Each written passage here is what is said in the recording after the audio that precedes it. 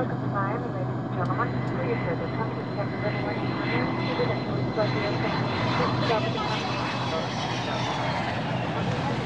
I came to Israel at the height of the Second Intifada to try and make a documentary about a charismatic Palestinian leader on trial. Got scooped on the story and figured I'd just go back home to New York. That night, I walked into a live music blues bar on the Tel Aviv beachfront. The owner said if I did a film about his bar, it could show another side of the Middle East. A Middle East where Israelis, Arabs, Europeans, and Americans all get along.